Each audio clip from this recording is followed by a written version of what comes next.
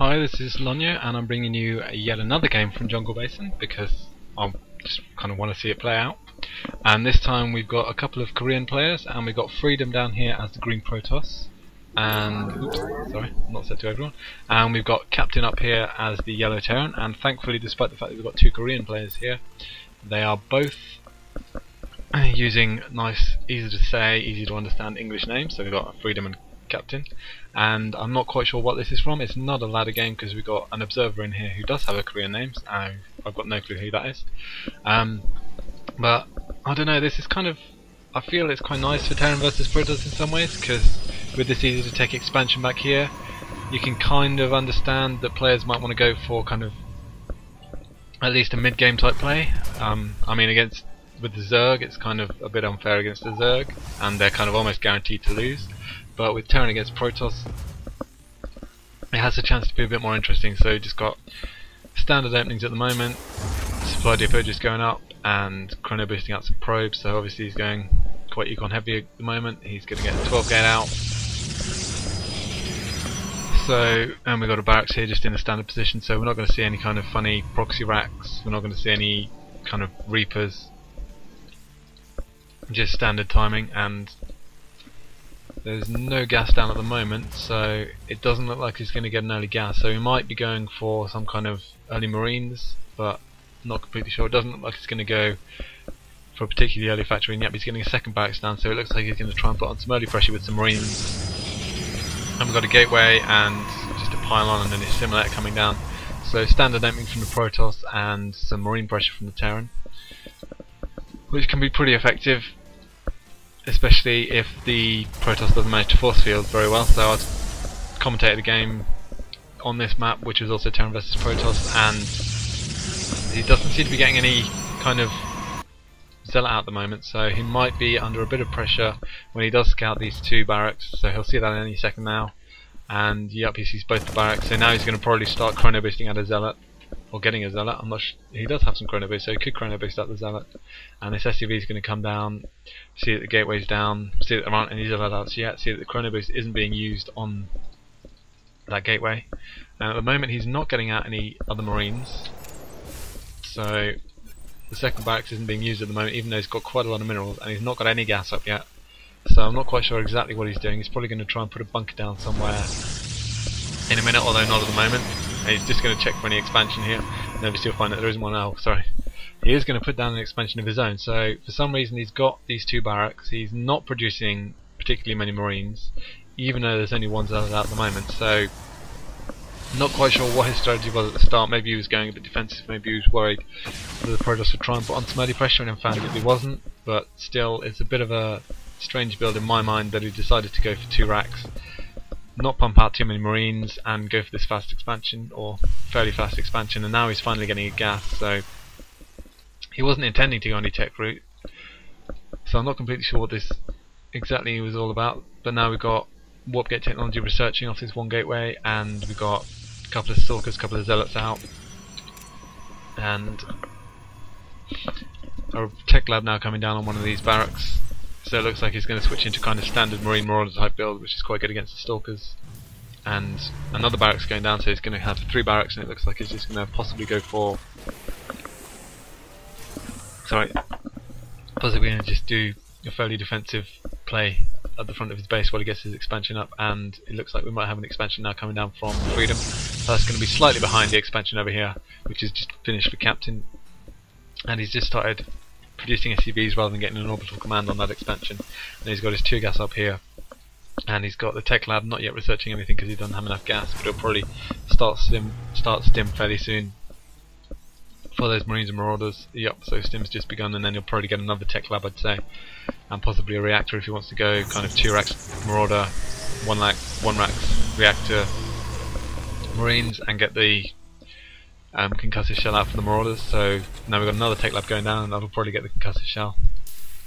And they both got just standard supply depot and pylon just to check those back rocks if there is any funny business going on. And we've got another gateway coming up and a robo, and that's a nice scan just at the right time there from Captain. So he's going to see that robotics facility just going up now, see that there's the 3 gateways, so it's going to be 3 gate robo, which is a fairly standard fairly standard Protoss opening against 3 racks Marine Marauder, so he'll probably want to get an Immortal out fairly soon, and then possibly try and get some Colossus out. And we've got a factory now coming down, so that might be to get a Starport down so he can support that Marine Marauder force with some medevacs and just go standard MMM against this Protoss. So they both got their expansions running now.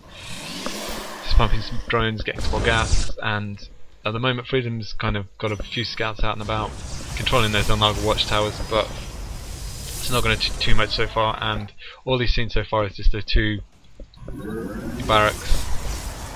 So he's getting an observer out now so he can do a bit more scouting. And we've got the combat shield upgrade coming up, and he's not yet got the concussive shells, so he's decided to go for the combat shield before concussive shells, which is kind of interesting because it makes it slightly more difficult against the zealots, because you can't really kite them, you can't really catch them up as they try and run away. So normally you might see the concussive shells before you get the combat shield upgrade. And it looks like we've got pretty much pure a few sentries and zealot stalker army at the moment, mainly zealots and only a couple of stalkers out. Now he's getting the starport and the reactor on the factory, and because of the timing of the reactor, basically you can just switch out the factory with the starport just as the starport completes, because the reactor takes about as much time to build as an entire building does. So he'll be able to pump out 2 medevacs at a time from that starport and support his current army pretty easily. And now the observer's in the base, and that'll see that he's getting this other racks down. So it's going to be 5 racks supported Bioforce with with some medevacs, and he's not yet getting any upgrades off this engineering bay, but it is down, so we'll be able to start getting some upgrades soon. And yep, now he's finishing the concussive shells, so he didn't really need to get that quite so soon because it's already going to finish before he decides he's going to push out. So it's just going to be now robotics base, so he can start getting out some Colossus. So he's not going to bother with any kind of Immortal against these Marauders, since they're just kind of sat back in the base, and he's going to have enough time to chrono boost out at least 1 Colossus. Although at the moment he's not doing very well because he's just been supply capped, but now finally he can start that Colossus production. So we've got a couple of medevacs out with this Bioforce, and Captain might want to start pushing out now just to try and get there before this Colossus finishes. So even though it's being chrono boosted, yeah, no, it looks like Captain's just lost his window and he's going to have no chance of getting over there but before that Colossus completes. But still, there's probably only going to be 1 out by the time he arrives, and at the moment he's doing fairly well keeping up with those mules. So he's just got 60 energy on the one command center and not enough for a mule on the other. And now he's just checking out, seeing if there's anything going on. And if we just check his vision, he possibly seen the robotics facility, and he scans now. Now he sees that there's those Colossus out, so he's going to start pushing forward. He might want to wait for some more medevacs if he's producing any. Oh no, so he's gone for some Vikings to combat the Colossus, which is always a sensible move, although only 1 Viking isn't going to do a huge amount. Although there aren't too many Stalkers, so if he starts getting a few more, oh sorry, looks like he is producing more Stalkers, so they'll be able to combat those Vikings pretty well and keep that Colossus alive against the Bioforce. And it looks like he's going to load up some units, got a siege tank in here and some Marauders, so he might decide to try and put a bit of pressure down here, get some of the army out of position. It looks like Freedom's kind of anticipating that that might happen at some point in the future, but especially with those observers, which I think there might be 1 in the base somewhere. So he's going to use these 2 Vikings, just kind of scout about a bit, check if anything's going on, and it looks like the observers have spotted that, so he's got all these Stalkers in position to take down these Vikings if they do try and make a move, to take down any probes. And now we've got the dropship with a couple of tanks and 4 Marauders in, so he's definitely going to try and push that over here and try and take down this Nexus as quickly as possible. With those observers spying, he's not really going to have too much success, and it might be, but he loses a lot of this force if he just tries to push too far forward. Although with these siege tanks sieging up over here, they can kind of take advantage of the gap and spot with the Vikings, so he's going to be able to do quite a bit of damage. I did completely forget about the fact that you can just siege these tanks up here, but with the thermal lance range upgrade over here, he's able to take down these 2 siege tanks really, really quickly. And wow, this push is going to do pretty much nothing, so it's just the 4 Marauders now left, and he's going to take down his own rock so he can get out there and start doing some damage over his Captain. He's just going to run away. He's got no chance against this force. So he's just going to hold up and wait, go back to his base. So those tanks did almost nothing. They might have got a couple of probes maybe, or done some damage to some of the shields of these units, but apart from this 1 Zealot which is down to 61 health, really not a whole lot achieved, and he lost both of those tanks, so not a very good move there.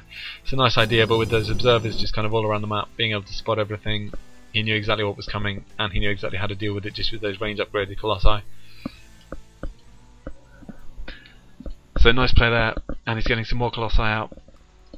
Totally, because there's a heavy bioforce, and it looks like we're going to see this pushing out now. And he's just got that observer there sat right on top of the army, able to see exactly what's going on. And Captain's pretty far behind on the harvester count. I mean, even though he's got those mules, he's still not going to be able to make up all that difference in the income, and he's not using his mules very effectively. So at the moment, Freedom's got the economic advantage, and it'll be interesting to see if either player decides to try and expand. So Freedom might try and expand over here now that he's opened up those back rocks, because obviously it's a bit harder to take this expansion over here